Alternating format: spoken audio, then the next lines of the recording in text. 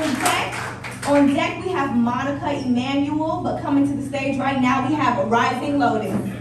Y'all clap it up for the poet.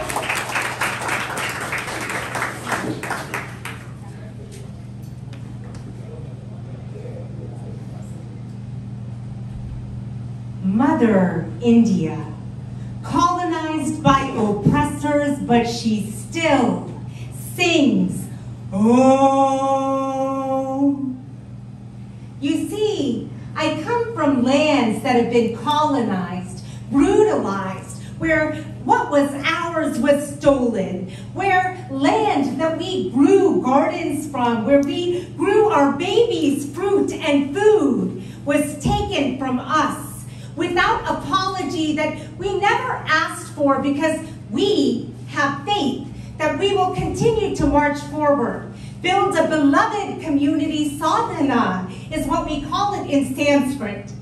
Did you know that Sanskrit is one of the most ancient languages in the world? In fact, often considered the mother tongue for all languages. But yet, I walk down the street and people ask me, do you know how to speak? I speak in a million tongues of my ancestors. I feel their rays pouring down like sunlight.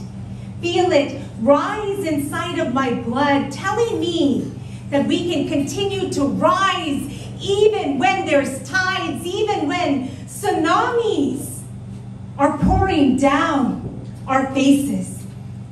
During COVID-19, we lost more lives, precious lives, without any kind of access to public health, even though so many of us are doctors.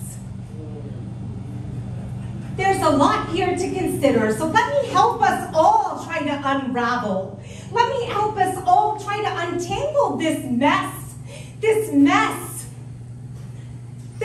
we never asked for. And listen, every time I see a window, somebody tries to shut the door. Every time I try to stand up, somebody tells me to sit down. But here's the thing, even when people came into our land, when they stole every crown, they could never, ever steal our spirit. Because you see, spirit runs deep. You see, spirit is something that is so deep inside of us. Spirit is something that is tangled and speaks in sadhana.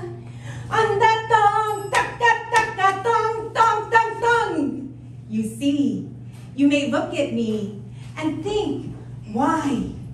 Why does she continue to smile despite all of the pouring rain? But my ancestors taught me that even when times are tough, we can find miracles and moments of joy.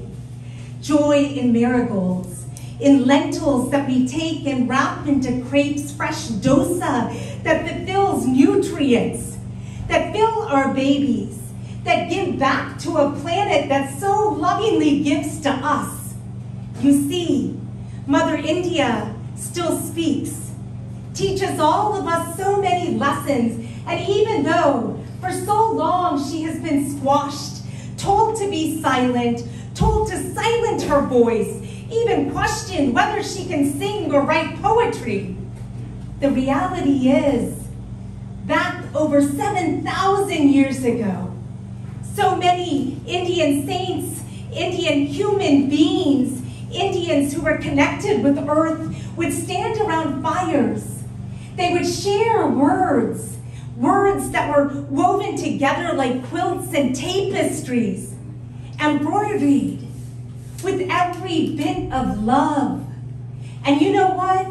We were speaking rhymes way back in the time.